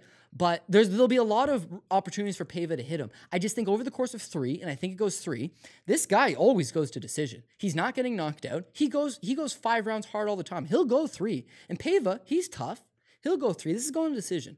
It's who's going to get the decision. Paiva's going to land the better punches. He'll probably land the more significant punches, and he might get doubled up on striking stats. And I think that is why 2 of the 3 Abu Dhabi judges sitting there might go. And by the way, for sake of I've watched these fights. I thought he lost to Khabib's prodigy here. Tagir, he got fucking taken down about 19 times over the course of 5 rounds. The fight was in Kazakhstan, and he got a greasy-ass decision. The fight with Bogatov, not in Kazakhstan, in Russia. And he brings it to this guy. He fights hard. What I'm getting at is they're close decisions because that Leonard Garcia flim-flam bullshit strikes again. He does so much. Even if he lands half of it, there's a lot going on. Empty crowd or no crowd, empty arena. Again, this is dog or pass. Because he's coming in at plus 155, I'm thinking decision. I'm thinking close decision. I don't want a minus 175 in a nail biter close decision. Yeah. So again, and I've said the same thing about Zaleski. I've said the same thing against Bogatov. I'm saying the same thing against Zhumagulov. I feel a little bit better about him. Thing about Yuri. No, Yuri's my dog, right? No, those he's guys. Your dog. Okay. Wow, I know other people are probably picking him too. He's a good-looking dog. Bogatov was the Saftic play, wasn't it? Listen, if they both lose, you know exactly. OVs are just got Safticked on this card. Right. Is there any other OVs? No. Oh yeah, Salikhov, but I didn't do anything to him. I picked against him. Carl. Hold on. I did the work here on this one with the nicknames and such. Oh, sorry. I thought that once you had the one that wasn't ready for public consumption. No. I kind of workshopped this a little bit. Okay, also, like you can get my guide to hear Double Z, which is we'll work on that in a second. You can get him to win by decision is plus 260 if you actually think he's going to win, and it's going. Yeah, he to be doesn't finish people. I'm telling you. All right, so. Double Z is a very logical one, but if you say double Z, you say like zzz. So you can call him like the drill. You can call him the B. You can do anything like that. Or you just say double Z. What's double Z? That's nap time. You can call him Mr. Dream. You can call him the snooze button. The problem with the sleep dynamic is that he doesn't finish fights though. And he's not boring, so it's not like he's putting Or he'll put you like, to sleep he just watching it throws because a he lot. doesn't finish. He's the snooze button. The snooze button. I actually kind of like that one. That's hilarious. All right, the snooze button, plus 155, potentially plus 160. I'll have a look. Not a big look, but The last thing I got to say is just for sake of argument here, it's actually Z. It's not Z. It's Z. When I do the alphabet, I always go Y and Z. Everybody does, but we're in Canadian, so you have to stick to it. It's ZZ top. Carol Rosa takes on Vanessa Melo, minus 240, plus 200. Okay, so I haven't even looked at this fight. So Carol Rosa's there to get hit, but she hits, man. She landed 174 strikes her last time out, and it's just like she does not stop. Not only that, she's getting hit pretty clean, pretty flush, but against limited competition like Procopio, it's not getting her attention. Meanwhile, she's got some stinging power, and she's just relentless. She just don't stop. Now, 25 years old, I'm not going to say sky's the limit for her. I just mean she should be continuing to getting better and better. Whereas Vanessa Melo, she really struggles with pace. Her UFC debut against Aldana, mind you, she should have never been in the UFC in the first place. This is someone who I think was 10-5 signed to the UFC, but she was coming off a win over Battlefield veteran Jan Finney. Crazy. Anyways. Oh, yeah, rest in peace her after the 10-7 round that Cyborg laid on her. Yeah. That was like the only time a 10-7 round know. should have been scored. I agree. Because she was almost dead. So of Jan 10-7s Finney don't fame, exist because you're usually dead before that happens. yeah, now it's like, oh, geez, now you're in the UFC. She takes on Irene Aldana. Now, the Aldana fight is going to be similar to this in the sense that Aldana just keeps throwing and everything lands. Now, Aldana's a lot taller, and is, a much better technical boxer than Rosa, but she just stays on the outside and just keeps picking her way. What I did like against Melo is that she's got some heart and she's a scrapper. But boy, oh boy, she comes up short on basically all of her punches. She's got some okay leg kicks, but after the first round, when she started to chew her up, she slows right down. Her last fight is the exact same thing against Tracy Cortez. She just gets doubled up on the striking stats. Now she's taking on someone in Carol Rosa who would double up fighters that could keep up to her. It's like that's all she does is throw. And so that's the narrative here, is that Vanessa Melo probably loses the first round, but at least it keeps it somewhat competitive. And then round 2, Rosa starts to pull away. Round 3, Rosa starts to pull away. And I would love to make that 240 better by taking Rosa by decision. And I think Dejen Me clearly still will. Vanessa Melo's tough enough to take those shots the same way she did against Aldana. I think she lasts. But Rosa's got some sneaky power on her too. Like she did score a knockdown against Procopio, and she has finished opponents in the past. And when you're landing that much volume on somebody, and they're 0-2 in the UFC, they're getting cut. Why fight this one out? You just don't know. So, anyways, my pick personally is Rosa by decision, but I don't love the decision prop. Fair.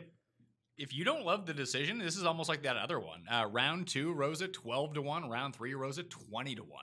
Oh, that's actually pretty slow. So then the fight, they're saying the fight's going the distance then. Yeah, Rosa by decision is -120. Yeah, I would probably just take the 240 instead of chasing that. Although, I do love chasing better prices. 120 is not bad.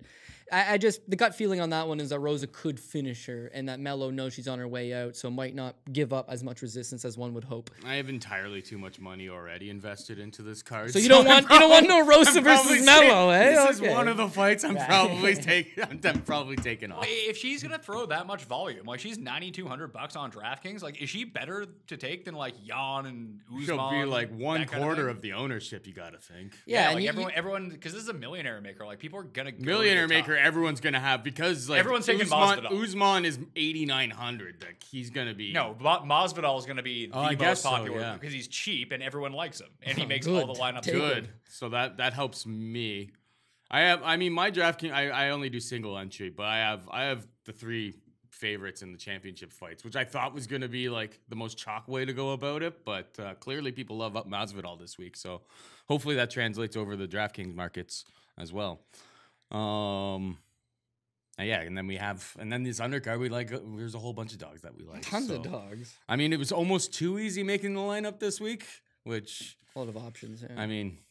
The way things have been going for me in the DraftKings recently, it's just like I just lose every single week. So Well, this would be a crazy week. A lot of options.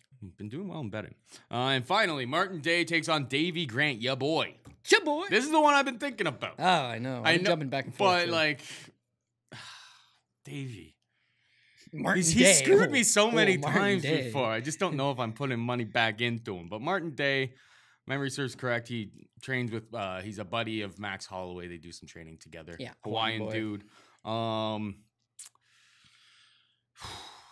British wrestler.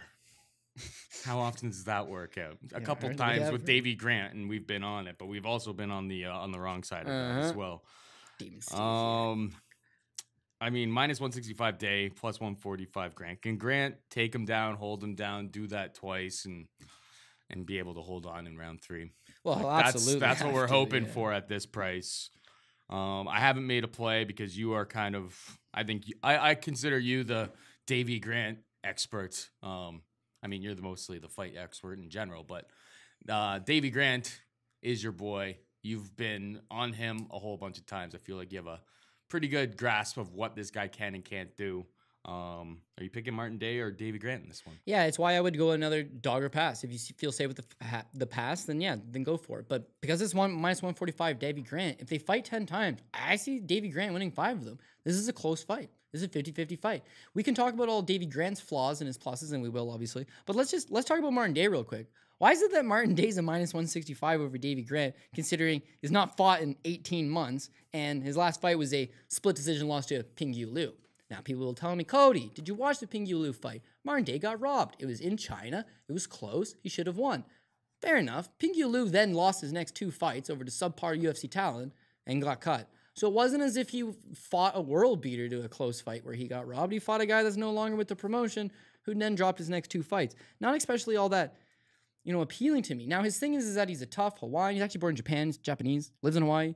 And is a Taekwondo specialist. And you see these kicks at range, man. This guy's good. He also kicks well on the entry. Like, he moves forward. He starts it off with a kick. Allows him to just manage distance very well. His punches are pretty sharp. He's got decent hooks on him. Power's okay. More of one of these guys that's got to take you out later in the second, maybe later in the third. Not huge on his power. He's also tall guy.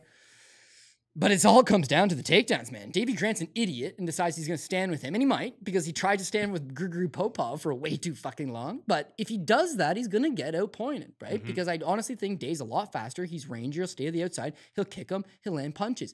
It's if Davy Grant decides, I'm going to get a hold of this guy and take him to the ground, it should be there. You got to realize that Pingyu Liu's best success in that fight was taking Martin Day down. He tried to strike with him. He didn't throw enough volume. Martin Day was just able to get on top of him.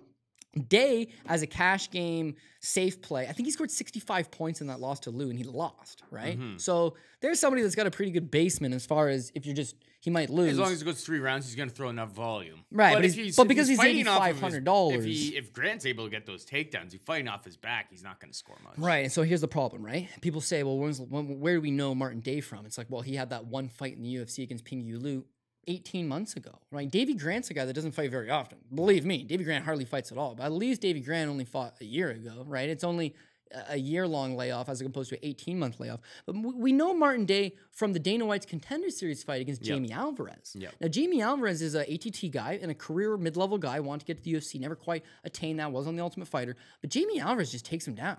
Just takes him down and fucking beats him on the ground, right? The key there is that Jamie Alvarez is a fucking flyweight. So then you look at Martin Day's entire career has been 125 pounds, other than his last 2 fights. He beat Brady Huang at 135, first time fighting at 135, and then he lost to Ping Yu Lu at 135, short notice UFC debut. Then he proceeds to pull out of 2 fights, Benito Lopez and Chris Gutierrez, both because of injury. He's 31, Paul. This is not a guy that's made a whole lot of improvements. He hasn't fought in 18 months, okay? So his cardio probably not going to be great. He's fought in limited competition, and he's a natural 125er. Grant, we need him to just go to his wrestling. Well, that'd be easier against a guy that's 125 pounds. Now, people say Grant looked tired his last time out. Yeah, I'll tell you why Davy Grant looked tired his last time out. He hadn't fucking fought in so long. That's Grant's key problem here, is that when he lost, he beat Marlon Vera, okay? He beat Marlon Vera 30-26 on all 3 judges' scorecards. Scored a 10-8 the last round. Then the Damian Stasiak fight. The Damian Stasiak fight, after that, he took almost 2 full years off. And he lost to Manny Bermudez. Just stick with me on this, okay?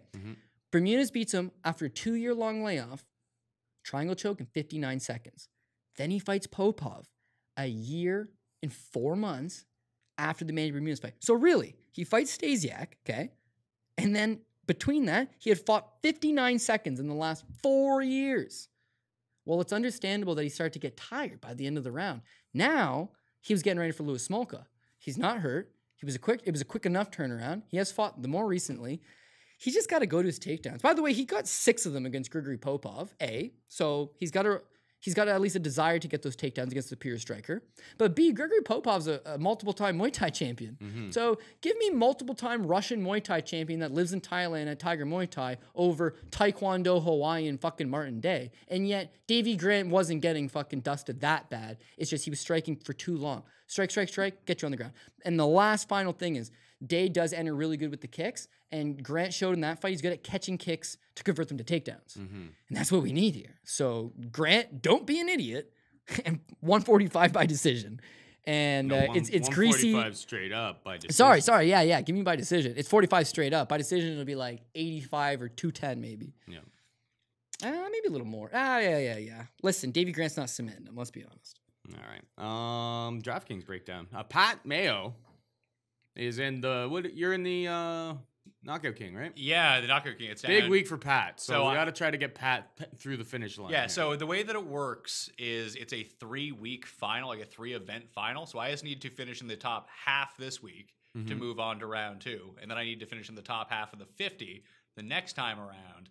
And then when it gets down to 25, first place is $50K, and I'd like to win that. I mean, you're probably looking to do a cash game kind of lineup. So you know what? That's not how I've actually. It's weird. Like, I do football breakdowns, I do golf breakdowns, and basically galaxy brain the shit out of it. I don't know anything about UFC besides what I sit here and listen to you guys. By far my best DraftKings sport. I don't try to outsmart myself. And the funny thing is, we sit here and talk about what we do, and then I just go out there. I watch Pat cashing these big DraftKings lineups, and honestly, since that season-long contest ends, I haven't cashed a single DraftKings lineup on UFC. But I've been doing amazing on betting. I've been doing great. But I know what you've been spending your minus free time doing. I mean, Roshkov absolutely stewarded every lineup that one week. There's always one guy who shits. You in did the a shoey though. DraftKings It was a hell of a apple shoey. pie. So I always did do a forgiven shoey. in the Roshkov. A booty. And that worked out for me though. That happened to me. I had him on the team, but I was playing in these the $200 single entry, and everyone had against them, 50 people. You can have a loss, that's okay. Yeah, especially fair. when it's a $7,300 guy. When I qualified, I think the ticket's worth $2K to get in. It was a 50-person $90 buy-in. And boom, that adds up. No, all right. I think it was a bit less than that. So Either way, I'm in. But like, I don't play. I have no semblance of a cash game lineup because I don't play cash games. So I have 3 questions for each of you guys, and you give me a quick answer on this. All Right? right, We'll just talk about this DraftKings wise. Okay. But you can think about it from a betting perspective. Sure. Which guy or woman on this card, Cody, is going to have the most takedowns? The most takedowns, I would say, would have to go to Makwan Amirkhani. Okay, but you don't even. Okay, let's say just give me a 3. No, because the thing is Makwan's top control is not as good as his takedown, so he could get 6 or 7 takedowns. You get back up, he takes you back down. Paul and I are just hoping motherfucker doesn't get tired after 2 rounds of that and then get taken down in the third. But I would say he looks best. He's $8,600. He's got high upside. He could get a finish, but if he doesn't get a finish, he'll just rack up a bunch of takedowns. His problem is he's got no ground and pound. That's what I don't like. But because he might transition on the ground, take your back, go to side control, it might not matter if he doesn't have any ground and pound. And he's going to be a lower end guy because it's such a popular card with big names on it. People are off Mr. Finland now. Like, no one's talking about him. That'd be a decent play. That's probably the right answer. I'm hoping for mine. Or That'd Usman, be Zaleski, who just goes out there and goes, Davey Grant and Zaleski. we're going yeah, for yeah. takedowns right out of the gate. Yeah, no, but, that would be the but I move. think Makwan Amirkhani would be the most likely. Or to get he's the most $600 more. Okay, all right. Who has the best chance of the quickest finish? The best chance at the quickest finish. I'm going to say that one is going to go to Muslim Salikhov, who, even though we like Zaleski, or Yuri, man. Yuri could just fucking put it on. I'm playing this Yuri guy everywhere. He better fucking win. Yeah, I'm hoping so. Yeah, I want to commit to a Shui if he loses, but it's like 135. Why did I do that to myself? But I like Yuri. Yuri's my guy. I'm backing him. Yeah, that seems to make sense. Salikhov's got a massive amount of power. He's $8,200. If he just lands that big right, and he loves to counter punch is the thing. So if Zaleski charges at him and he just eats that overhand right, he's gonna fucking topple over. I'm just hoping he charges forward and then dips under for a double leg. Honestly, a lot of decisions on this card. It's like, dude, this is a lot crazy of potential card, man. decisions on this card. A lot of potential. Last one then. If there's going to be a everything. ton of decisions, who throws the most strikes of anyone here? I mean, the volume. I mean, we've already seen the Holloway versus Volkanovski fight. The volume in that was huge. I would say Volkanovski, Holloway are both going to throw a ton. Usman and Masvidal should both throw a ton, and I think Usman comes on top and throws a Usman lot could more. have the most takedowns And then- too with 5 rounds. And then honestly, like we're thinking about Volkanovski and Usman. They got 5 rounds to work with. They notoriously throw a lot. But this Carol Rosa, man, this is a tailor-made opponent for her just to throw another 174 strike a night. So she's a little too much on DK at $9,200. But the ownership flip side would be crazy. She only has 3 rounds to work with. But as far as who Yeah. might throw the most strikes, I'm telling you, this girl throws 10 at a time. when she's surrounded by Peter Yan, and she's Right, it's hard sandwiched to by stand out. Volkanovski and Yeah, Yan, it's hard like to stand out, right? man, she may be a 9,200 player who's like 8% owned. Yeah, I probably won't use her in that contest, but I'll No, go. But yeah, fair, the Millie fair. Maker, I Millie think Maker. she's probably a nice little punt. Or not a punt, a nice little play. But If she goes out, I and mean, score, I'm the if guy she who's goes out been and scores losing a more whole than bunch that, on right? DraftKings Here's the recently, thing, so- though: she's more expensive than Volkanovski and Usman, and she's got 2 rounds less to deal with. Yeah. So I don't know. I'm just kinda- saying. she I'm just did- saying the ownership is what would be the appealing factor. Yeah, there. but like, what's her chance? Like, what's her chance to lose that fight? Do you think? Out of 10 Wow, times, how many times? honestly, and this is no disrespect, it's a fucking women's fight in Abu Dhabi on short notice. Like her chances of losing, she might lose this fight. Okay, on a personal level, I'd say once out of 10 times, but more realistically, probably 3 times. I mean, Okay, if you actually think that, you should be slamming minus 240. Yeah, it's one of those fights where you're sitting there going like, why? And you know what? This whole quarantine situation, we've hit some nice dogs. We've also made some bozo plays. Always easier in hindsight. That's just like, why? Why would I go in on somebody who the fuck did that to me the other day? Not a chick fight. It wasn't Roshkov. Who was I all in on? I was like, Van Buren. It's like, are you fucking kidding me? I wasn't all How in did? on No, I know, but I was. I and that was wanted to stupid. play That was Tisha. stupid. Tisha was obviously the play. Stupid Cody, blinded, didn't see it, and I'll admit that. But I don't want to fall into the same trap. Vanessa Melo shouldn't be in the UFC, isn't UFC caliber, shouldn't be here. To boot, she's 32 years old and about to get cut. Rosa's 24, 25. She's on her way up. She looked good in her first fight. She's going to keep trucking. That's the play. But it's like, don't allow that narrative to allow you to just put her on every fucking parlay and then. I like this new strategy for breaking down I think we're much more pointed questions rather than running through the same card the same way. What you got there, Pat? Last one. This John Grisham guy coming in on short notice against Yeah. Tybura. John Grisham. If Tybura ends up weighing like 245, like Yeah. you said, if he's under 250, he's probably good to go. Under 246, he's good to go. Can he knock this guy out? Yeah, he's like, I mean, ask Yeah, no, 100%. who was the Czech dude that he absolutely, what was his name again? The head kick knockout. Oh yeah, Victor Pesta. Woof. Victor Pesta. Woof. Oh baby. Yeah. No, And he's I- got I head kicks agree. for a big boy too. Like he carries a bit of like a bit of a keg on him at all times. He doesn't look like a guy who can head kick, but he's got Marcin Tybura's got some tricks up his sleeve. Yeah, for and sure. that's why we were like, yo, watch the weigh-ins because if he's 246, that leg comes up pace. Exactly. If he's 256, I don't really know how much he's committed to Yeah. it. And then important to note, Pat, going to your question. 7,900. If he's going to be a favorite, he's going to probably be pretty popular. Well, if he's a Maybe favorite, not but though. There's he's 13 fights on the card. But It's he's gonna- also a favorite. But he's like I just looked at it right now. They're both minus 110. Like if the other guy comes, if Grishin comes in at like 7,000, he's going to be the guy everyone uses just by people looking at the odds. You got to figure that he'll probably Yeah, come in at maybe they'll just do 79 because They might, but they might. But whoever gets priced lower between the two will be wildly owned. I think. Yeah, fair. Maxim Grishin, as I mentioned, 14-6 as a heavyweight, lost inside the distance in 5 of those 6 losses. Tybura. Yeah, also, not that Tybura is going to be the one to do it, but the late, great Shane Del Rosario, may God rest his soul. Did he die? Yeah, I missed fucking like that. drug overdose. They say heart issue, but like When was everybody this? years ago. Oh, okay. Then never mind. I thought you were talking about something recently. No, you know Shane Del Rosario, Strike Force heavyweight. And now that He and I Ian just hadn't heard that McCall. name in like 5-6 years. Yeah, after the old cocaine incident, the Uncle Creepy, Rob Emerson. That's why Rob Emerson and Ian McCall had the falling out. Anyways, I got too many stories. But, Shane Del Rosario knocked him out in 21 seconds. So it's like, well, I could see a heavyweight guy slamming him one in the head and him going down. It was a long time ago. He has made a lot of improvements. But this is a heavyweight fight between an actual heavyweight and a light heavyweight. I would say, I think it goes the distance. If one of them was going to finish them, I almost feel like Tybura is not quite as durable as he once was. But yeah, I don't know, man. I mean, I would think that Grishin's got an uphill battle moving up a weight class, not having a tremendous amount of power, and just having relatively little success at heavyweight prior. So High price fade. high price fade. Ribas. 95 is. Whew. Yeah, is she 90 gonna yeah. score enough? We No. need her to like with those 3 title fights up top. Like somebody in those title fights is going above like 120 for sure.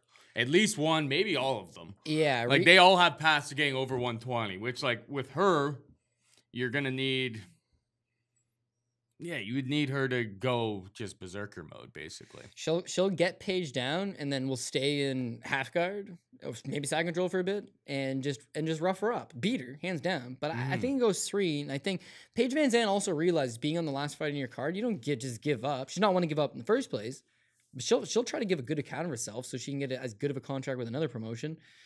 That one's your high class, yeah. High price fade of the week would have to be there, and then another high price fade would be Rose. I mean 9,000. I mean, like, is she gonna knock out Jessica Andrade really fast and get you that much, or is she gonna have a good first round and then I don't know. Way too many question marks. She hasn't fought since. Lisa Andrade has been staying active. I got one more. It's a difficult for you. card. The snooze button. Our guy Double Z. Yeah. If he wins by decision, will he score points? Fuck yeah, because he'll land 150 significant strikes, and he So likes he's on the team then. right, and he also Lock in the likes snooze button. Yeah, he also likes chasing takedowns. Unfortunately, you don't take down Ali Bagatinov. You don't take down members of Khabib's vaulted camp. You don't. Tyson Nam is very difficult. The motherfucker is Hawaiian? No. He's spent a lot of time in Portland, Oregon. You don't take him down easily. Now against Rolly and Paiva, like, I don't even think it's out of the question that he just bombs on him and then sneaks in a takedown for good measure. And shit Kaikar like fans that, took him down. shit like that is what's going to keep the fight close. And shit like that is the reason why I think he could get that decision. And plus 155, I'm chasing it. All right. I think we got all of our. I think that was a much more Hit him with the effective PRP. way. I think that was a much more effective way to break down the DraftKings lineup because we kind of always go through the fights and it's the same kind of discourse that happens. Producer Pat already earning his keep. Hit him. Pat, who has a significant investment in this, Yeah, really Pat wants is this very, team to- very invested in it this week. Yeah. Pat brought He's his A being game nice. just out of coincidence. what? He He happens to pulls be out a in notebook. the knockout king. I wrote Pat these just questions happens last to be night. in studio producing this show today for no reason. Demanded that he's here. He was here actually before either one of us showed up. Oh, we got a lot of dogs in this week's PRP, baby. Yeah. Okay, so on the top end, we're going favorites. On the bottom end, we're going dogs. We got Usman, we got Volkanovski, we got Peter Yan. I am going to take Rose. And fuck, it's probably not a good idea. But we're going to take Rose, Amanda Ribas, Yuri's our first dog, Zaleski's our second dog. We're taking Makwan, Roman Bogatov's our third dog. Marcin Tybura is pretty much even money. Zhumagulov is going to be our fourth dog. We're not taking Vanessa Melo. Kale Rosa and Davy Grant is our fifth dog. 13 fight offering. I'm liking 5 of these dogs. Listen, I'm not the fortune teller. Maybe only 4 of these dogs win. But yeah, maybe they don't all hit. I'm saying if you were to bet all 5 of them, if 2 or 3 of them hit, you'd make your money. But I'm feeling good. I feel like this is the type of card where there's a lot of good spots. You don't need to parlay everything together. You could even just hit individually.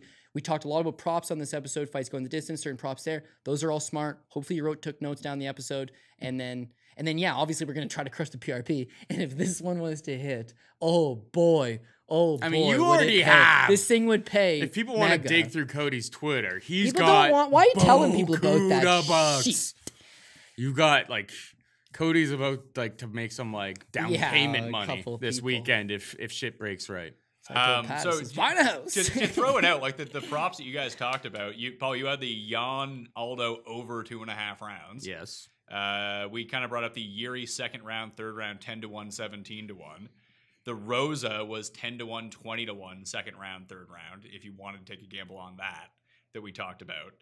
And the other one was, let's see, Amirkhani by decision. That's that one you're gonna be, if he starts gassing in round 3, you'll have whatever. He's not fighting Shane Burgos, man. He's just gonna hold on. You'll be puckered. You'll be puckered for sure. He's gonna hold on. And also, in no world should you ever have -900 on your parlay. That does nothing. I agree. Okay, but it was parlay with like a +385 or something. So why didn't you just bet the +385? Because now he's about to now he's about to buy a goddamn yacht with the money from that parlay, though. You should see all these greasy. I don't even know the name of the event. You gotta be sure. I would love. Hey, if you have some crazy ideas like that moving forward, slide in my DMs. If you want to do these shit cards where like you can hit like +400 winners that we'll do shows for them. We don't need to do UFC 251. He has like a +350 and a +250 on the same like 7-leg parlay, and all these Euro dogs cash. He just needs chalk to come through to buy a yacht. Pat says that, yet we fucking cleaned up Cage Warriors and we're never invited to do a greasy card again. Hey, one last thing, Dana, bring us to the island, man. Like, I don't know what I have to do as a Canadian to get there, but like, I'm all for probably a lot if of you need me jumping. like cleaning stuff up, like I will be of service on Fight Island. If you can get me over there, especially for I have an in. I can do whatever. With a person who has private jets. Yeah, they don't own the private jet; they lease the private jet. They can get us a good deal. We can get ourselves over there if need be. Dana, invite us to the island. I would be a great fan. I can be as socially distant as possible. And I imagine you would like to go to the island as well. I would wager social distancing, probably not a big thing on the island. Probably not. I mean, they are quarantined. It does seem like they're being very safe. I think if you took an honest poll, where you didn't have to write your name, you just went in. If you polled the entire UFC roster, I'm going to say 80% of them would be like, oh, it's not real. At least 80% of them. What's not real? The virus. And that are not practicing social distancing and just don't quite actively give Yeah, well, that's why Mike Brown is... There's a lot of them that are getting... Well, think about Brown, right? He's been in camp with guys the last few months. I mean, the only way to train is to break the protocols, right? You just... Think about people are going to get it. It is what it is. Yeah, but think about all of these guys on this card, right? If they ask you, well, how you been training? What are you supposed to say? Oh, I've just been going to the gym and training. No, it's legal. You can't get your gym in trouble. You know some social justice warrior, motherfucker, is going to fucking take this quote and then contact the government or contact someone in your local area. And because that's just how the world, especially the internet, works these days. Carol Rosa. Karen will definitely be speaking to your manager. Right. So if someone's like, how you been training? It's like, oh, yeah, you're just at the home gym, running blocks. Like, I think you just keep it low key. Like, why are you going to go tell everybody about your situation? Now, because these guys are generally not the most well thought of people, they'll just post it on Instagram and shit. You know exactly what they are. You know exactly what they're doing. How could you post a picture of you and 25 teammates and it's just like, oh, you're not even allowed to have gatherings more than 5? Like, clearly they don't care. So I don't think it's going to be a case of a lot of these guys are you know, going to be tired because they haven't been training optimally. I think a lot of these guys are going to be tired because they're coming off long layoffs, right? And long layoffs in Abu Dhabi with a fight that just got made on short notice. You're seeing guys move up weight classes, guys ask for catch weights. Like, it just gives you the feeling that a lot of dogs are live. And they're giving you good dog prices on if I thought this guy's going to get knocked out, but maybe he lands a punch, maybe he lands a submission, I wouldn't be betting it. So I think they're going to go the decision. And these Abu Dhabi guys are going to give it to the Russians, such as Bogatov and Zhumagulov. It's going to happen. We just need to hope for some greasy decisions. I think Salikhov might knock out Zaleski, but if he doesn't, Zaleski's going to need that close decision. All I'm saying is fun card, can't wait. Pat, you got a question? Yeah. Because what was it? 2 weeks ago, there was that guy who was the late notice replacement, and he hadn't had his test come back yet. Then it was like all of a sudden they didn't know if that fight was going to happen or not. This card starts at 2 a.m. our Eastern time. If you're betting is one thing. Like if the fight doesn't go, you get your money. Yeah, back. yeah, it's voided. It is what it is. If you're on DraftKings and you're playing for serious money this week. Yeah, you got to be paying attention. You need to keep up on that shit because fights might fall off and you need to change your lineups immediately. Yeah, very best, sage advice. If you have thousands of dollars on DraftKings this week, it's just like, I mean, if you have, well, whatever is a big amount to you, of course, it's all relative. But yeah, they're like, hold up. Be on top of these cancellations because I mean, shit's gonna change on a dime. They're like, hold up. Jason Witt's test not in yet. We need to wait a little longer. Jason Witt's test not in yet. Put it on the main card. Jason Witt's test not. And then he lasted through 22 seconds. Like, man, a lot of waiting around for nothing, eh? Fuck, that'd be a disappointing experience. I will say, DraftKings-wise, that turned out to be a huge one for me. I took the guy who knocked him Satoshi out. wrecked his ass. And I played him. I didn't play him on the full one. I just played him on the main card, and no one had him because they didn't know if the fight was going to go. Yeah. So, then you can risk it because no one had it. Yeah, risk fair it for enough. the biscuit. So, Plus, he had good pricing because his original opponent was the favorite. So when this fight got made, it was like it was one of those that they gave it to me for cheap. So yeah, good luck to Pat this week. Good luck to everybody. Let's get him to the next round so we can do this whole damn thing again. I think we're gonna drop the next episode on Monday. You around? Yeah, because it's a Wednesday show. Yeah, I'll be here. Wednesday night fights. I saw some people complaining about the card. It's just like, it's a Wednesday night card. We'll take anything. I'm used to Contender Series. Of course. We got Dan Ige versus Calvin Kattar. Card, sign me right up for Wednesday. I want Wednesday night fights every single time. And yeah, Dana, get us on the island. Okay, so I was just thinking about at the island. Just thinking about that. I was like, if we were on the island, no chance we were doing a Monday show. Are you fucking kidding me? No way. Do it live from it would be Yas like Island. it'd be like we meant to do a Monday show, but we ended up on the beach somewhere. All right, so get out of hand quick, I'm sure. As always, thanks to Cody Saftic breaking down the fights with me. As always, thanks to Pat Mayo for all the great questions, keeping us in line. And remember to follow the instructions to get yourself your free Millie Maker tickets. Follow Pat Mayo on Twitter at the PME. Also, rate, review the show, and smash the like button. Thanks. That's how it's done. So for Pat and Cody, I'm Paul, saying goodbye and good luck. Pat Mayo Experience! It's the Pat Mayo Experience!